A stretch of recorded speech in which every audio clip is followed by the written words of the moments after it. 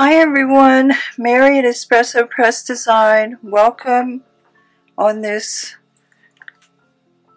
I think about to be rainy, but much warmer January day, January 23rd. Today's going to be a little different. I'm going to break this video into two parts. In the event that I might be drawing attention to someone who doesn't want attention, and I don't want to offend anyone, but I received a comment that really touched my heart. So I just wanted to read it and give that person a little encouragement. And in the event that they don't want to be, they didn't put their full name, but in the event they don't want to be put in the spotlight, I can delete the video if I have to. So I'm just going to read it, and it was from GB on the, I believe it was the Japanese paper kneading technique video. I am so glad that I found you today, 1/16/2024. I started with recycling flyers and making paper beads using glue, Mod Podge, and a knitting needle. So then I got tons of videos in that craft. But the more I looked, the more I felt that my beads are not as good as the people who had winding tools, different glues, then sealers, etc., etc. Like most crafts, for example, please using tiny bits of cloth and remnants of some things that you made but kept them, making beautiful things from cloth that are usually thrown out. There are many examples like that with a lot of crafts. I became discouraged, disappointed, angry that all this recycling needs me to go out and buy more and more stuff, and some extremely bad for the environment, chemicals, and producing more garbage. So I am so happy that I found you to take away the stress of crafting, not adding to environmental problems. I treasure my little dress made from a rice sack, because after the war in my country everything was precious.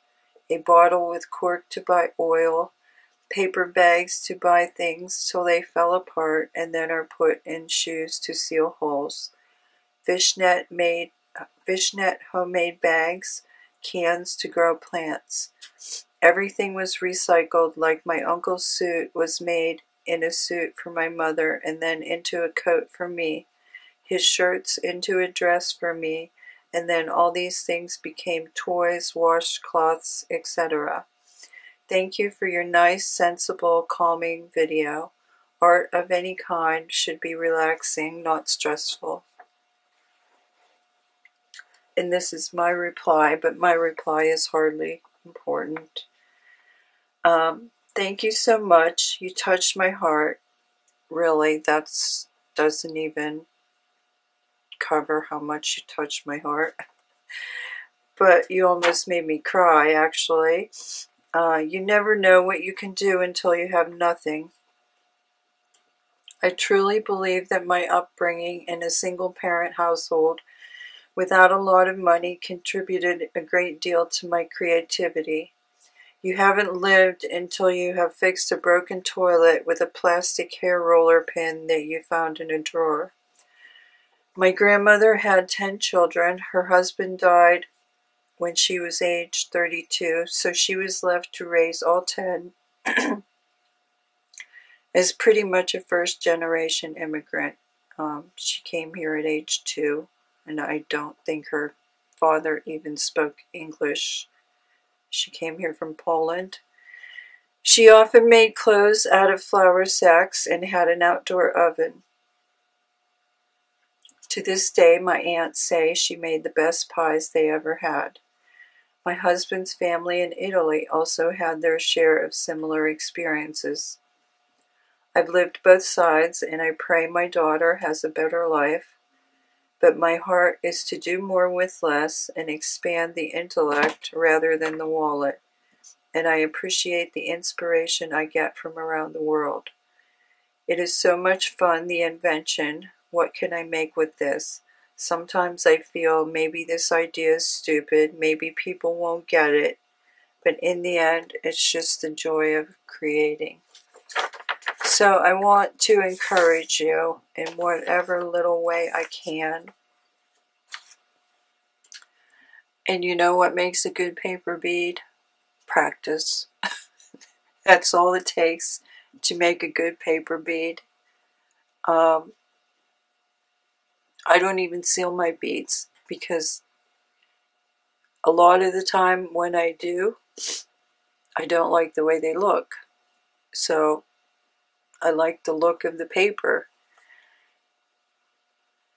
So with all that being said, you can seal them with Mod Podge and that's fine. You can seal them with the cheapest shellac you can find. I've seen people do that. That's fine.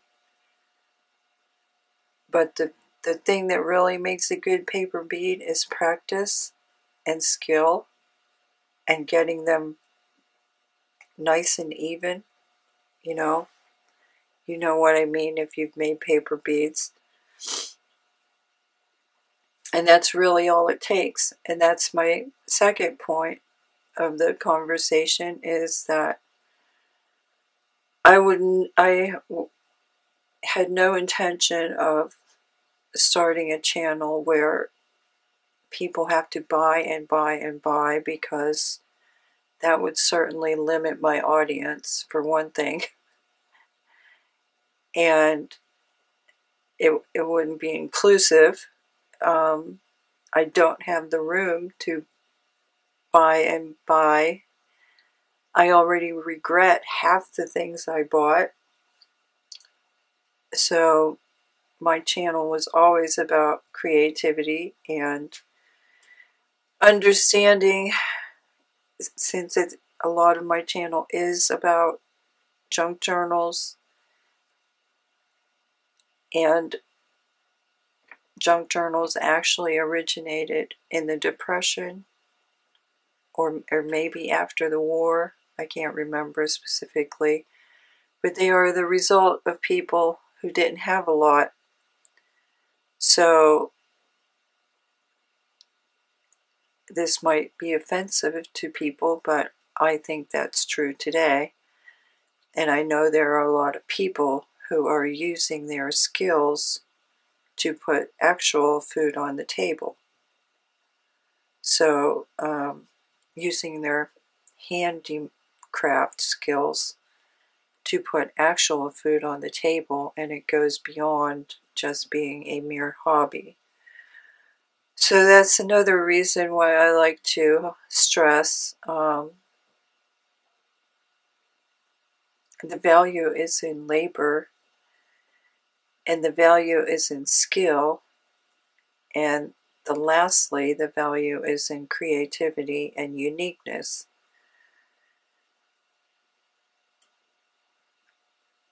But that being said, this is also addressed to Holly, where I did not mean to laugh when you said you loved my style, because I don't particularly think I have a style yet. But I do think it's important to have a style and develop a style, because when people want a Monet, they want a Monet, and that's how you get known. So that adds value to your product. So, all that being said, I strive to make this channel about creativity, making things instead of buying things, finding unique ways to use common things, and just exploring that as a new medium and taking it as far as you can take it. So if I encouraged you, and if I inspired you, and if I made you happy, that makes me happy, because I truly feel an affinity for people who don't have a lot, just from my own life experience. So I guess I have an affinity for that. And I agree about all of the chemicals and things that are just getting, especially plastics, everything that ends up in a landfill. Whereas paper itself is actually biodegradable. It's the plastics. But I honestly can rarely find a way to make plastic look good. But probably I'm not going to go there that much, because then I'll have to start talking about America Inc.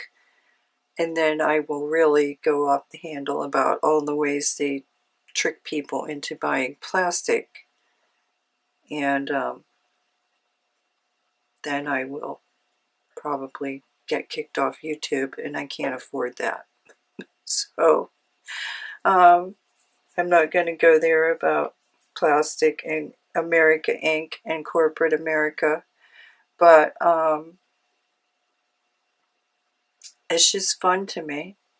It's just, the minute I saw junk journals, I thought they were a totally new art form, but they're not.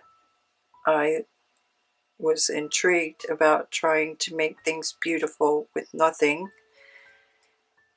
And then it didn't take me long to realize that there were many, many, many people around the world who had been doing that for centuries. So they inspire me, and all of that inspires me. So I hope I can pass that on to you. So, okay, I don't want this to be too long because I have to get to the next video, but your words truly touched my heart, mostly because of the Gift of the Magi type story, where you made things for each other out of love. And if you have that, and you treasured that, and you still treasure that, you are truly rich indeed. But again, all that being said, I understand that words mean little if you're struggling to provide food and a house for yourself. Words don't mean anything. So, on the practical side, I truly hope to help people build skill, understand the value of labor, and to price their things accordingly, and uniqueness, and then uniqueness and creativity, so that you can make a name for yourself and have a product, create the desire for your product, and stand out from the crowd. So, okay, thank you again. I can't even tell you what that meant to me. I'll see you in the next craft. Have a great day. Bye.